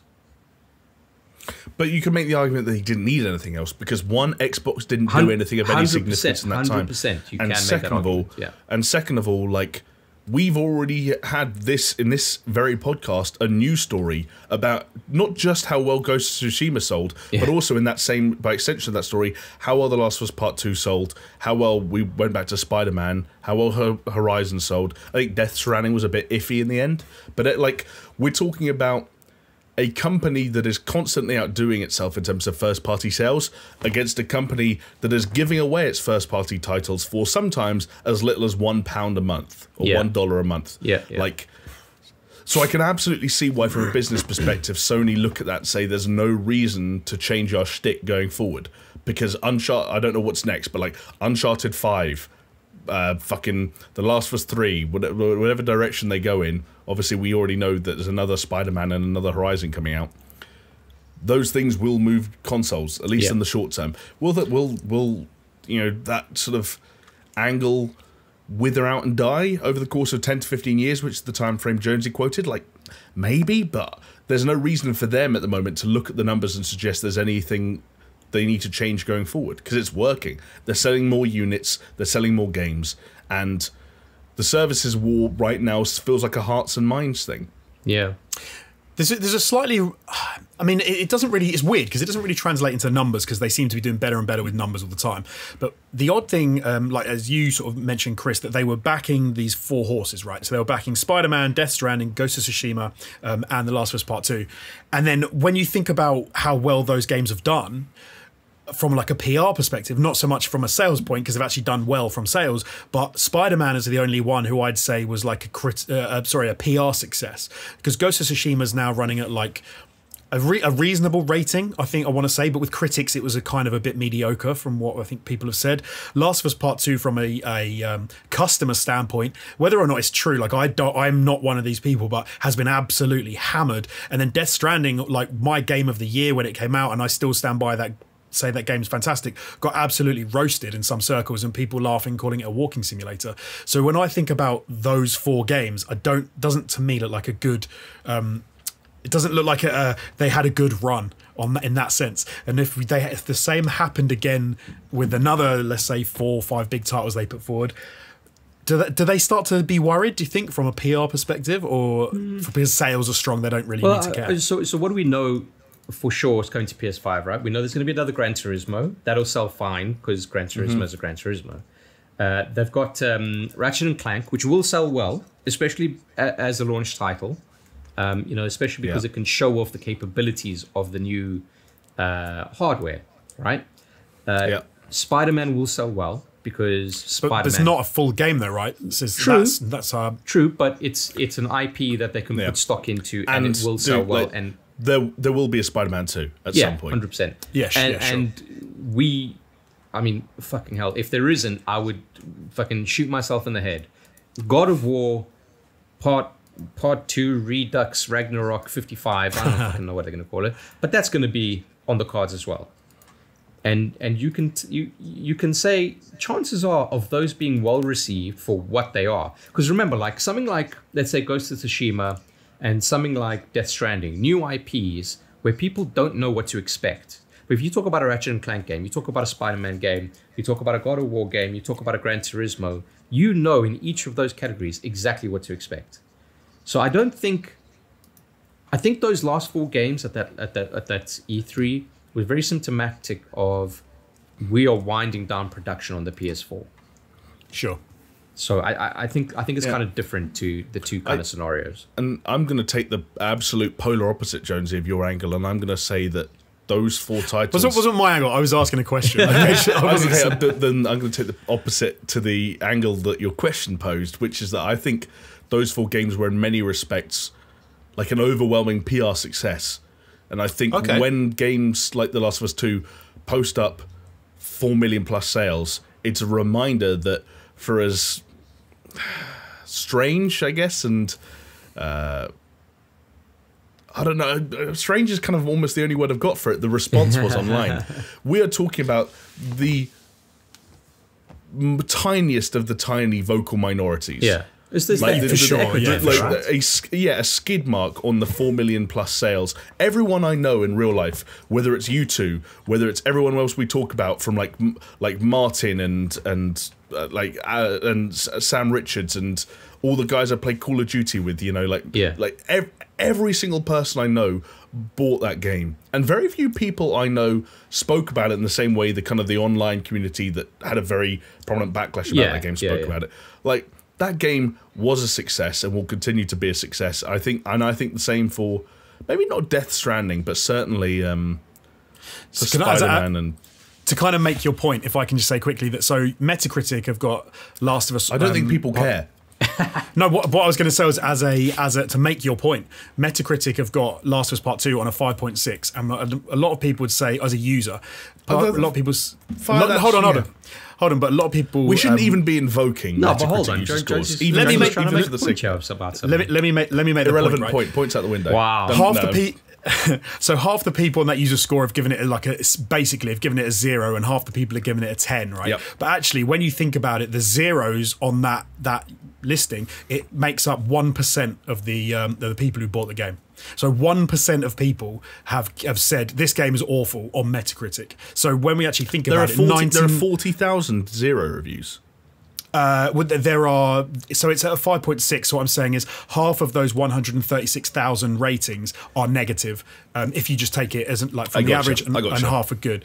So when we say so 60,000 people have effectively said this game's tripe, but actually that makes up 1% of everyone who's bought that game. Yeah. You actually realise that the numbers of people that have played that game is staggering in comparison. 99% of people have not gone to Metacritic. You know what would be really interesting, right? Purely hypothetical, because this could never happen. But if Naughty Dog, let's say at the beginning of next year, so with the new consoles, if they released Last of Us Part 3, right? Because it'll be close enough to Last of Us Part 2 and the perceived fallout and backlash to that, and you could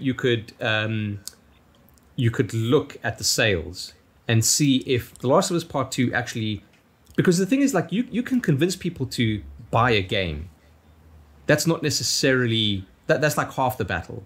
But to have someone enjoy that game and finish that game is the other half of the battle. So maybe it's a case of like, yes, it sold well, but does that mean that people enjoyed it? It doesn't mean anything. It just means people bought the game. So if you... It's always interesting to look at the trophies on the PlayStation and see what percentage of people got them, and see how few people, for example, finish a game that they even start. But it's not even that. Like, you could buy a game with good intentions. You could finish the game, and you could still not like it, and say to yourself, I will not buy the next iteration of it. So that's what I'm saying. Like, if The Last of Us Part 2 and The Last of Us Part 3 were bought a lot closer together, and you compared, like, the 3-month metrics, let's say, of each one, that would be really interesting. Would it do the same or more, or would it be drastically less, or maybe just slightly less? And maybe you don't tie it to a launch title, because then that's almost saying like, well, if you're buying this console, then you have to buy this game because you don't have much other choice. Maybe if it was just like completely devoid of any kind of console and just taking the titles on themselves, that would be so interesting. Yeah. Can I bring up one more case study that's actually kind of interesting? And because in many ways it's almost like the reverse The Last of Us Part 2. And it's a game that actually wasn't out by the time of that E3. Because it was the sort of like the forgotten child that was almost omitted from that E3 press conference as a sign of disrespect. And that's Days Gone. Yeah. Yes. Days Gone, famous for being poorly received by critics, getting a 5 out of 10 at GameSpot, for example, to then be weirdly welcomed with open arms by what I kind of see as a similar almost portion of the audience that hate The Last of Us Part 2. Like, this weird portion of the internet that seems devoted to doing the polar opposite of whatever the mainstream press are doing. They apparently love Days Gone. Videos on YouTube calling Days Gone like the misunderstood child were blowing up left, right and centre. No, the critics just didn't get it. It's actually great. Days Gone was a bizarrely big success. I'm pulling this stuff from Wikipedia on the fly, but... it was obviously the best-selling game in the UK the week of release. It stayed there for another 3 consecutive weeks. It launched sales in Japan, outsold God of War and Horizon Zero Dawn. Wow. And in North America, by June, it had become it was in the top 10 best-selling games of the entire year, with still 6 months to go. Like, Days Gone was an unmitigated success, like in sales terms. And I think that's just another weird example of going back to that Sony PR machine of like, there is something about the Sony first party brand, the Sony, interactive entertainment, the worldwide studios, that kind of label. I think it is almost like a weird seal of approval by this stage. And I think, again, in some respects, like Days Gone is the counter to what I'm talking about, because Days Gone is an example of what I call the vocal minority in The Last of Us 2 actually affecting sales, and the amount of people who are willing to ignore critics. But then maybe I don't see how they could be. I think maybe you're right in a different sense, in that the people are always going to buy those first-party PlayStation games, and it doesn't matter what the vocal minority say. It just so happens that in sometimes they coincide with what the vocal minority say, and sometimes it goes the other way. I think that's why it's almost removed from PR. Like, I think the negative critic reviews around Days Gone affected it as little as the negative audience reviews affected The Last of Us 2 going forward. Like, I think that brand and that family will stay pretty strong moving forward, and I think the response to the showcase that they did last month was kind of evidence of that. Right. It's kind of terrifying sometimes when we talk about this stuff, and it makes me realise how the ecosystem that we live in as YouTubers and as people that cover games news and with a podcast, you feel like you're talking to a lot of people out there, and you have a slice of the world, and you can like look at numbers and you realise how small and insignificant everything we discuss, or the people that we use, or the people we talk about actually is. You said the words echo chamber earlier, right? Like. I don't think so, but yeah, I'm pretty sure you did. Oh, Chris said it. My bad.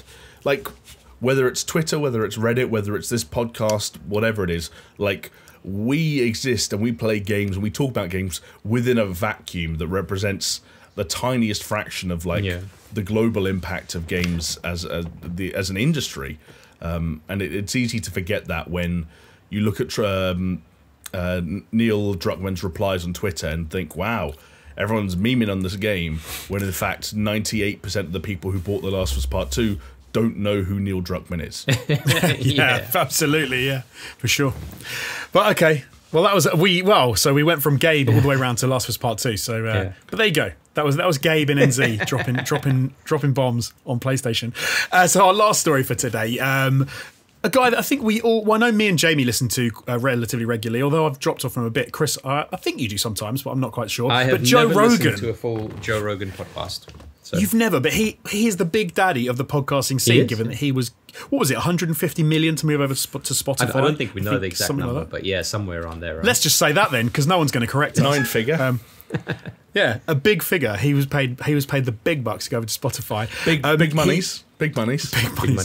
Well, maybe this is a little bit irrelevant after our previous discussion on the one we just had about echo chambers and vocal minorities, but he caught a little bit of heat in the last week because he said on his podcast, I can't remember who he's actually talking to, but he basically said that video games are a waste of time. And so, actually, to be fair, he responded to some of the criticism he got, and by releasing, because he sort of does snippets of his podcast on YouTube, he actually released a new video, which was a longer section of the podcast to kind of give his comments in the full context, because I think he thought it was maybe some unfair reactions to what he said. But let me just tell you what he said, which was sort of clipped and people have been reporting on. He said, video games are a real problem. They're, you know why? Because they're fucking fun. I have a real problem with them. You do them and they're really exciting, but you don't get anywhere.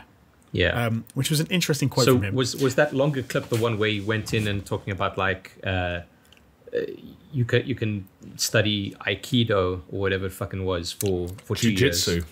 Jiu-jitsu, whatever. Fucking hitting people. He loves jiu-jitsu. Yeah. So he had said, oh yeah, if you do jiu-jitsu for 2 years and you get up to a fucking, I don't know what, a fucking fuchsia belt or whatever he fucking said. And he was like, hey, and then you can like, I can train people and I can open up a business and that. And he's like, but if you just play a game, you play a multiplayer game and you spend 2 years doing that, you've got nothing to show for it. That's kind of what he was getting at, right? But then, bless him, I fucking hate the dude. But Ninja came back with a very decent response to that and said, dude, there are just as many workable business opportunities from playing games as from doing some kind of sport. Because he was like, you can go into casting, you can go into streaming. You don't even have to be good at a game to get into streaming and make a career out of it. You know? Right. So because I tweeted sort of similar thing. I didn't see Ninja's reply, but I basically tweeted and said that if you just say, because some people then said you could be a streamer, like if you get really good at a game, like in jiu-jitsu. You don't even have to be good, dude. But then my point was then actually you don't need to be a streamer. You could go into modeling, developing, program writing. You could be a YouTuber like we do. You could make news stuff. You could do there's a lot of stuff you could do related to your love of video games. And it made me kind of think about all the people that say if you follow your passion and you're passionate about something and you pursue it, that actually there's a whole load of ways that you can be involved in an area. You don't have to just be, oh, I'm really good, I'm a streamer. Like you said, you don't have to be a good streamer, you could be a streamer. But there's also loads of other ways that playing video games could get you into dude, you could sort of give you a career and pay you money. You could be a fucking caster. You could, like you said, you could get into development of games, and that could all stem from your love of playing games for 2 years, playing the same game. Like, I think that what happened here is this dude. I mean, Joe Rogan's. From what I understand, like I said, I don't really watch his podcast, but I've seen plenty of clips, and I know who he is and what he's about. Right. He's a very shrewd, smart dude, but he's also a very dumb dude. Like, I think he'd agree with that. You know, he knows exactly what he's doing by saying this. He's like, you know what, fucking, let's call out gamers, and you know what? Honestly, I don't agree with that. I don't think that's why he did this. I don't think it's fully why he did it, but there's fucking, he knows what he's doing when anyone knows what they're doing if they're saying, oh, you know what, games are a fucking problem. Because that's the stories all the time when it comes to video games. I don't know. The way I see it, like, I see that dude as, rather than being a guy who's a dumb, I see it as a dude who has stumbled into a career whereby professionally he gets high and sits in front of a mic, records for 2 to 3 hours, and releases it regardless of what the fuck he says. I think if we did 2 to 3 hours of podcasting a day while high, we would inevitably come out with shit that, like, we maybe reflect on and say, actually, that's not representative of how I feel about the thing on the whole, or that was off the cuff. Oh, yeah, that's what we'd say. Just no, like, we'd say, hey, that was dumb. Yeah, like if Troy Baker knocked on my door right now, I'd be like, dude, I don't know what to tell you. Like, that's actually not a reflection of me or how I talk to people or the kind of individual I am. Like, I was trying to be entertaining, I was trying to be funny, so on and so forth. I personally don't think he came in. I think he believes what he said in the way he said it, but I don't think he was trying to call out gamers or trying to be inflammatory. I think he just I don't think he was trying to call them out, but I thought he knew that, like, obviously this is something that will get people talking. I disagree. I think he's past the point of trying to make headlines. I think he just says what he thinks. He's got his money. He's got his Spotify money. Yeah, like, he knows. And I think this is like one of those things where, like, you get high and you get a bit sort of like prophetic and philosophical, and this is what he thought about video games, and I think it's a little bit out of touch. I think it's reductive in a way that it could apply to anything from watching movies to reading a book to listening to music, all shit that I'm sure he spends plenty of time doing. To as many people have made the point, video games are just as unhelpful as listening to Joe Rogan's podcast. It's 99% of the time. Like, that's a good point. It's a reductive opinion. The one thing I will say about this whole Joe Rogan thing, though, is I actually think he was being much more personal than people have, like, realised, because he often talks about how he was a gamer and he used to play a lot of Quake, and he still plays games to this day. So when he says, like, they're a problem, I think he means a problem for him. Yeah, so dude, I think he was almost saying. So reading the text, it just seems like he's saying video games are a problem, but actually, if you watch the clip, what he was saying, and it's plain as day, he's saying like, oh, it's a problem because that's how I'm experiencing that. For sure. And as a guy who's like, he's trying to do he's commentating, he's trying to do the podcast, he's trying to do all these different, like, millions of things, and then I'm sure that as someone is trying to do that, and then you're like, shit, but I really want to play like 5 hours of a video game, that for you're being like, for you it's a problem. I don't think he means like I agree. I don't think he means games are a problem. I don't think it's gamers are a problem. From my perspective, okay, that I haven't played any video games pretty much this week except for like the streams and stuff, but if I didn't, the reason I didn't is because I had things to do. Yeah. If I didn't do those things to play those games, guess what? It's a problem, right? Like, that's... Yes. So you can relate to it in terms of that, for sure. Yeah, I can, absolutely. Like, I have times when I, like, 3 in the morning and my wife's like, what the hell are you doing? You have to get up in 4 hours and you're still sat on your ass playing computer games. That, for me, that day, that games are a problem. Yeah. Like, that doesn't mean that I want to go away. The worst, or I think is when you do that and your wife or, you know, girlfriend, boyfriend, significant other, whatever it may be, and they say, well, you're not sleeping in tomorrow. Don't think you're sleeping in tomorrow. Like, get your ass out of bed. This is why I feel like if I ever end up in that situation, I need to do like the gamer version of a prenup. Basically, it's like, look, we got to sort out the ground rules before we start fighting about this shit. Because I wish I had the foresight to have done that, because whenever a game comes out that I really want to kind of get involved in, I'm trying to think what the last game was. Maybe it was God of War, Spider-Man. I turn to my wife and I say, all right, you do realize that you're going to be, let's say, you're going to be a God of War widow for like 2 months, right? It's like, don't expect me to sit on that couch and watch shows with you. Come weekends, like, you're on your own, because that's fair enough. You know what? When Cyberpunk comes out, that's exactly what's going to happen. My wife is going to be a Cyberpunk widow, for sure. Nice. Yeah, I think that is completely reasonable. She won't think so, but sure. Just show her this. We're all agreeing. Yeah. Tell it. Hey, look, I've got previous, so I'm doing it again. It's all good. But look, with that, it's nearly 2 hours that we've been doing the podcast. So there's only left for me to say thank you very much for joining us. If you want to reach out to us on social media, we are at SuperShow Pod. We're on YouTube and lots of different podcasting platforms. So if you listen to us on a platform, maybe watch us on YouTube. And if you watch us on YouTube and you're out and about, maybe just take us with you in your pocket on a podcast. Can I make a request? If you're listening, head on over to our YouTube.